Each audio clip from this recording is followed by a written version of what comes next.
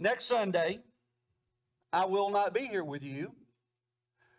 I get to see my son, I get to see my daughter-in-law, I get to see my middle daughter. I have 3 grandchildren I get to see next week. And I am looking forward to that. But I know when we get together, there are going to be certain topics that I am going to avoid. Politics being one of those. There are some other things as well. But we want it to be a wonderful occasion where our family gets together as family and we just enjoy each other's company. And I hope as the holiday seasons are starting up, you have that same kind of experience. And sometimes when you gather with family, you have to agree that certain things are just going to be ignored. The book of Amos, chapter 3, verse 3. Do 2 walk together unless they have agreed? We are together with God. We all want to dwell with Him and to be part of His kingdom and to be part of His family. And that means that we are in agreement with God. If you go to the book of Psalms, there is much that is said in Psalms about the wise and the foolish. Psalm 1 is an example where it talks about that wise person who meditates on the law of the Lord both day and night. That he's walking in God's counsel, not the counsel of the ungodly. Because that individual, as he studies and as he learns and as he understands the law of God, he wants to draw closer to his God. He wants to be in agreement with his God. He wants to dwell with his God. Now, you contrast that with Psalm 14. We're going to be in chapter 15, but go back 1 chapter to Psalm 14. Won't read all of it. But there's certainly a contrast there between the person that wants to dwell with God, that wants to be in agreement with God, that wants to walk with God, and the fool. Listen to what the psalmist said. The fool says in his heart, there is no God. They are corrupt. They do abominable deeds. There is none who does good. The Lord looks down from heaven on the children of man to see if there are any who understand, who seek after God. They have all turned aside. Together they have become corrupt. There is none who does good, not even one. Now, I don't know about you. I want to be the person that we're going to talk about today in Psalm 15. I do not want to be that guy that's talked about in Psalm 14. I want to acknowledge who my God is, and my life goal, and I hope it's yours as well, is to dwell with God. And yes, that is implied in the life to come, in the sweet by and by. But I want to dwell with God now in His family, in His church. And that means that there are certain qualities and certain characteristics, excuse me, that I must have if I'm going to be pleasing to God. Let's look at this. Psalm 15, verse 1, we have a question. And it's a question that you need to ask. It's a question I need to ask. It's a question that every human being needs to ask. O Lord, who shall sojourn in your tent? Who shall dwell on your holy hill? To state it another way, do you and God walk together? Are you living a life, conducting yourself in a way that God looks down upon you and says, I'm proud of you? Where God looks at you and goes, that's how I want my people to be. If we are, if we are living according to His plan, then we do dwell with Him. He abides with us and we abide with Him. But if we're not living that way, should we really expect for God to dwell with us? John would talk about over in John chapter 1 that God is light, and in Him there is no darkness at all. Not any. I do not want to be a dark stain on God's glory. Do you? I do not want to be a shadow that somehow imposes itself on the dignity of God's family, or the dignity of God's church. Now, we have the question. What we need now is the answer. This particular psalm is set up in a very unusual way. You're familiar with the concept, if you want to learn something, if you want to emphasize something, one of the tools you use is repetition. Repetition. One more time. Repetition. And if you keep repeating it, it sticks. A lot of us remember being in elementary school, spelling class. And the teacher saying something to you about, I want you to write each of these words out on our spelling list 10 times each. And you could hear in the classroom, oh, not again. Well, as boring as that might have been for a lot of us, that's how we learned how to spell. By doing that over and over and over. In this particular psalm, there are 3 sections that make up the answer to the question of who can dwell with God. In the prayer that I led before this lesson, I mentioned to you the 3 points of this morning's sermon when it comes to that conduct. What we say, how we act, and how we treat others. That's it. You go to Matthew 25, that parable that Jesus gave about the separating of the sheep and goats. And a lot of the things that are listed there where he used his criteria to separate them, it goes back to, what did you say? What did you do? How did you treat others? Oh, please understand, God wants us to have right theology. God wants us to believe what He says is true and accurate. God wants us to keep His commandments. God wants us to worship in a particular way. God wants us to serve in a particular way. Not denying that in the least. But if you look at Psalm 15, if you look at Matthew 25, if you look at Micah 6, and there's a host of other passages, it always comes back to what you say, what you do, and how you treat others. Catching on to that repetition thing? Let's look at verse 2. He who walks blamelessly and does what is right and speaks truth in his heart. Take them one at a time. You're going to find as we read through these 3 sections, the order can be a little different, but all 3 are there. He mentions first here about walking blamelessly. One of the qualifications of an elder, one of the qualifications of a deacon is that they have to be blameless.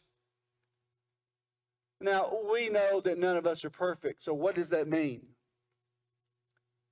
It means you look at that individual and you see how they treat others, you see how they behave themselves. And there's not an accusation you can make against them that's going to stick. They don't claim to be perfect. They just simply claim to be serving a perfect God that they want to please. Reputation. So, to be blameless, he continues to do what is right. Oh, my friends, we live in a time when people say what is right is actually wrong, and what is wrong is actually right. And it seems like sometimes that the majority determines what is right. Nothing could be further from the truth. God determines what is right. God determines what is wrong. And we can debate about different issues and how this applies in the 21st century and so forth.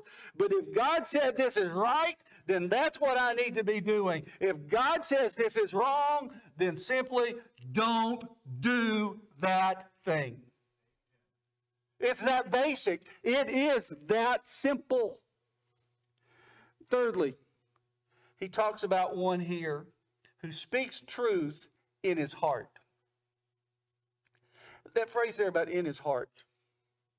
I can say something to you and it be a bold-faced lie. And you may never realize that because that's David. He's the preacher. He's, whatever he is. He's somehow got an insight. No, I don't. I'm no smarter than anybody else in this room. But I can say something, or maybe you can say something to me and I might just believe it and you're just telling me a big one. But when you tell a lie or you tell the truth, you know inside yourself whether it's true or it's a lie. You know. And he talks about here of speaking truth, but where does that truth originate? It originates in the heart. I am going to speak to you, as Jesus would talk about, from the issues that come from the heart. And he would speak in the Gospels about that very concept. Because the Jews were all about, if you eat pork, then that will defile you. Or if you do this, or if you do that, then you are defiled before God. And Jesus said to them, hey, my disciples are out here, they're picking corn, they're eating, they haven't done anything wrong. But you know what? It's not what you put in the body that defiles you. It's what comes out of the mouth. Because the mouth reveals what the issues of the heart really are. So again, you want to dwell with God, you want to walk with God, you want to live with God, you want to please God, you want to be in agreement with God. Then what are you saying? What are you doing? How are you treating others? Let's move to verse 3. He's going to restate them. Again, the order may be a little bit different. This individual who does no slander with his tongue, does no evil to his neighbor, nor takes up a reproach against his friend. What you say, what you do, how you treat others. The idea of there's not any slander on this individual's tongue. He doesn't take advantage. Might help if I fast forward my slides there. That, every once in a while I get so into a lesson I forget to do what I'm supposed to be doing. Happens often. Okay, anyway, he does not slander with his tongue. He does no evil. He doesn't treat people poorly. And he doesn't take advantage of a friend by twisting the facts, if you will. Same three things we're talking about. Now, at this point, there's a bit of we'll call it an interlude in this psalm, where he gives a guiding principle. It's got everything to do with, again, you can say it with me, what we say, what we do, and how we treat others. You didn't say it with me. Let's try that again. What we say, what we do, and how we treat others. Who do you admire the most? Who do you want to be like? There's been a lot in the news lately about a little bird that tweets. Twitter. Okay, it's supposed to be a joke. Apparently that crashed. Twitter. And there's Facebook, and there's Instagram, and there's all this other social media stuff. And sometimes it's like, you're on Facebook, I have this many friends. Really? You know, if you finish life and you can fill up one hand with true friends, you are a blessed individual. We have somehow separated or confused a friend with an associate or somebody that's an acquaintance. Friends.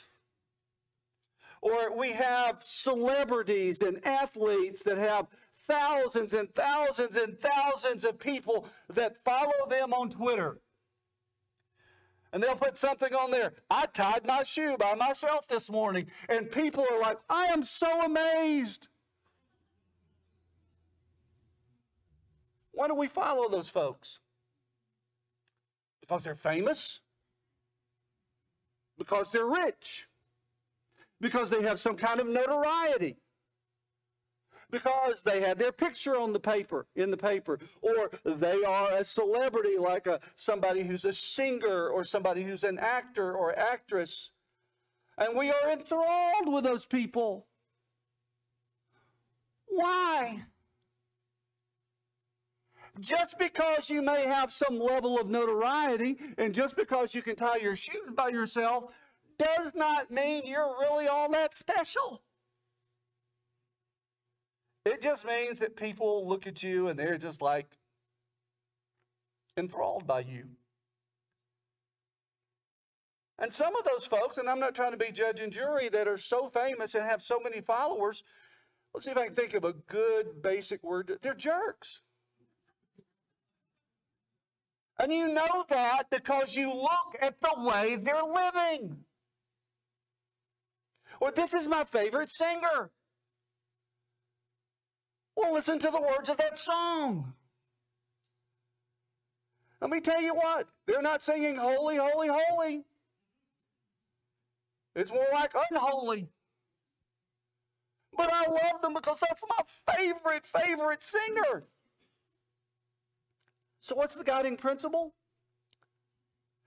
In whose eyes a vile person is despised, but who honors those who fear the Lord. How is it that people can give so much praise to people that do wrong and be apathetic towards somebody who's trying to live right? What's the criteria you use to choose those that you admire? Is it because they did something helpful? Is it because when they speak, it's wholesome speech? You see what they do, and they're showing kindness and generosity. You see how they treat others, and you see warmth and compassion. Or do you have somebody who's like, it's about me. Look at what I've done. No. A person that wants to dwell with God, a person that wants to live and walk with God, is going to look at what's wrong and recognize that it's wrong. And they're going to look at what's right and brings honor to God, and they're going to cling to that and treasure that. What do you cling to? What do you treasure? What do you enjoy? What's precious to you? Would you rather be, and this is a difficult question, I know as I ask it, it's a difficult question. Would you rather be with God's family or hanging out with some of the people you go to school with and that you work with, who might not ever show up in a church building,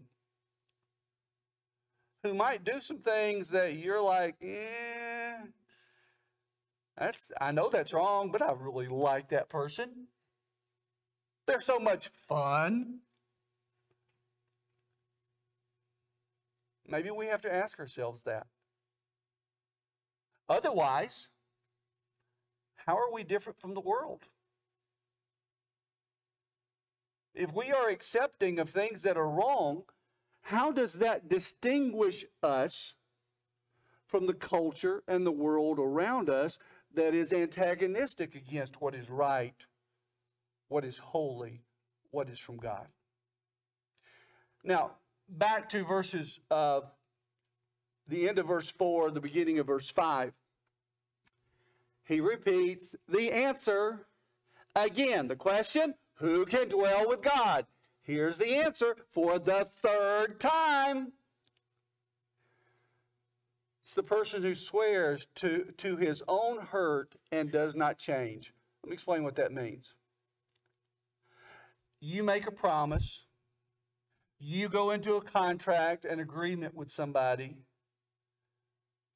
and you wind up losing money on it. Or you wind up some way being impositioned by that promise. And you do it anyway. You want to dwell with God? You have that level of integrity.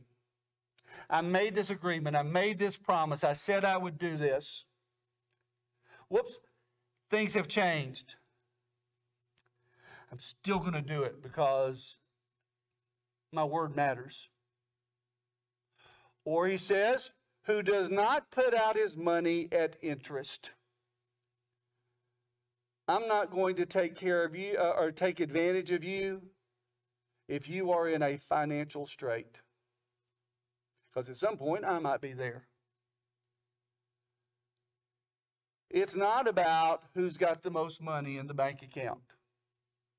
It's not about how to gain another dollar. Because, come the end of this life, it doesn't matter how much money you have in your bank account. How much are you going to take with you? None of it. You're going to leave it to other people.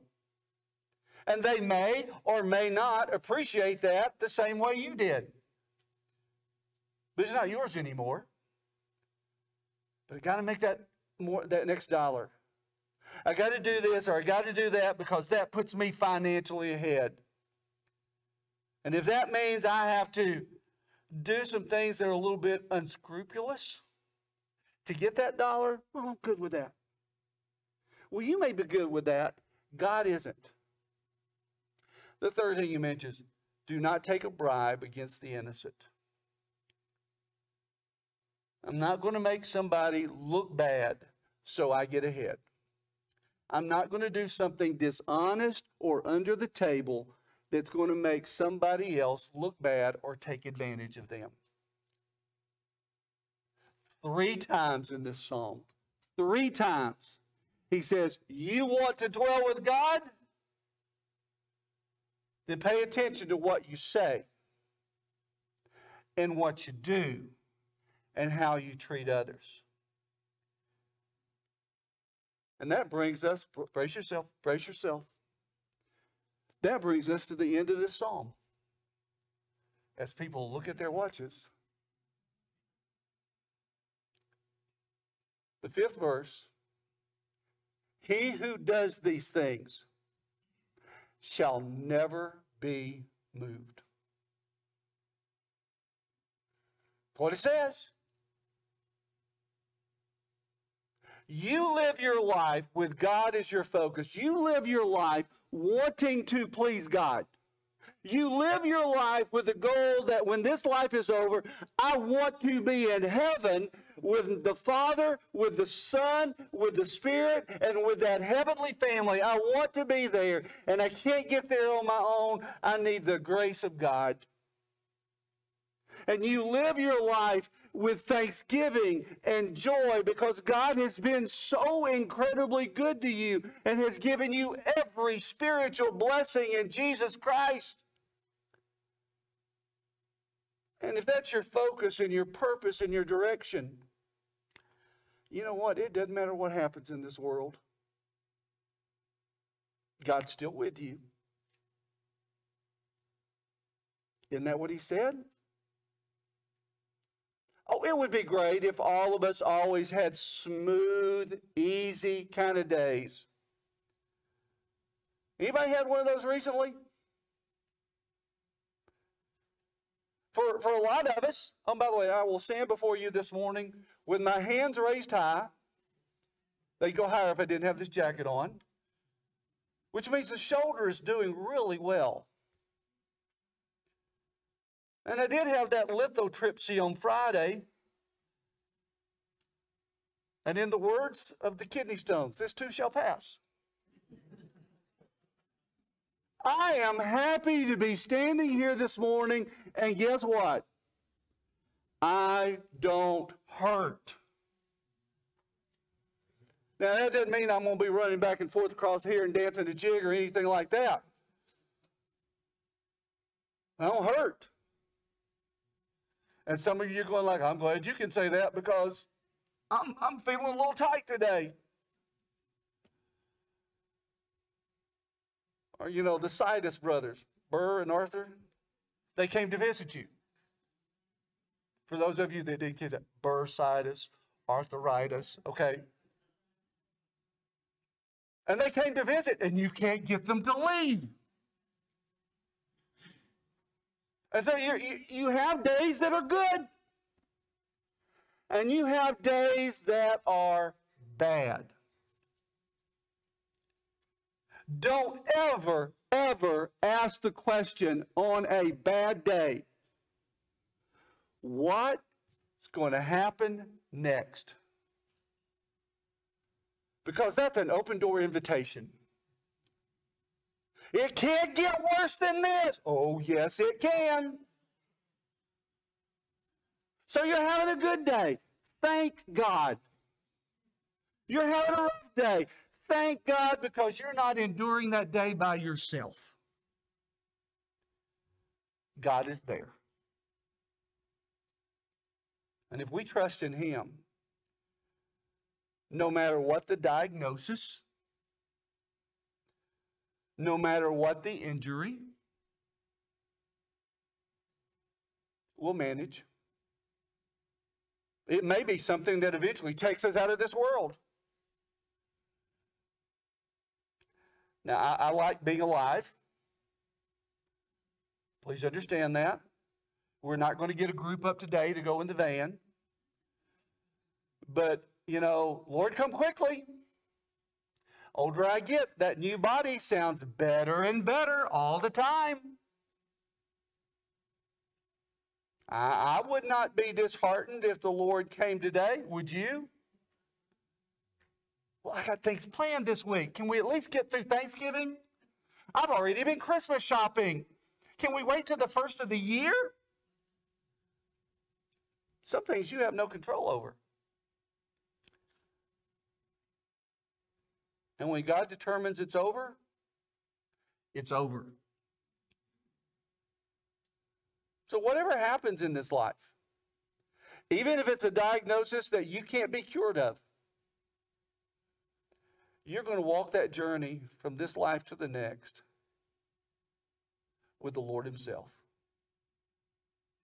Psalm 23, yea, though I walk through the valley of the shadow of death, I will fear no evil.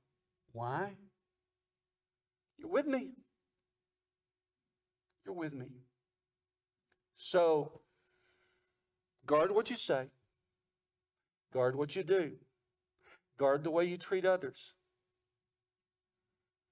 You won't be shaken. You won't be moved. You're going to stand strong. Maybe not physically. Maybe not emotionally. But you're going to stand strong. Because it's like Paul said, I know what it's like to have plenty. I know what it's like to have nothing. But I can do all things through Jesus Christ, who gives me strength. Maybe what you and I need to be focused on as we think about dwelling in God's house, that it really is like the song that we're about to sing. It's about trusting And it's about obeying the Lord God Almighty. And you show that trust and you show that obedience in what you say, in what you do, and how you treat others. Let's bow together, please. Father God, it is a good day. And whether it be chilly today or whether it be raining later this week or whatever the weather is, it's a good day. It's a day that we got up and were able to be here. It's a day we got to worship with our brothers and sisters and lift praise to you. It's a day that we got to share with one another and to show one another and to say to one another how deeply we care for each other and how much we love and adore you. Father, we are imperfect people. It's why we're so thankful that you gave Jesus on the cross for us. And because we're imperfect, Father, in this life, we're never going to get it completely right. None of us are that good. But you are. And it is your righteousness, not ours, that makes the difference.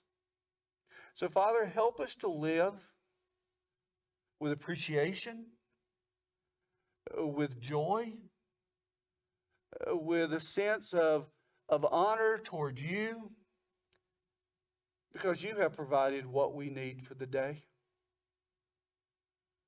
And because you are so good, Father, and because we want to glorify you and honor you and praise you, help us, Father.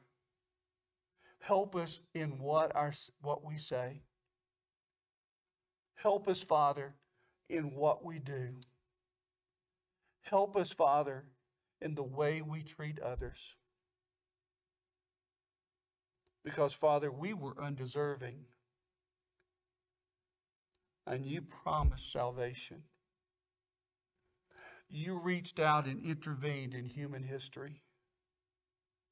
And you lifted us up out of the mire and cleaned us off and made us whole and gave us dignity through the blood of Jesus Christ, even though we were undeserving. Help us, Father, to trust, to obey, because you are a good, good God. It's in Jesus we pray.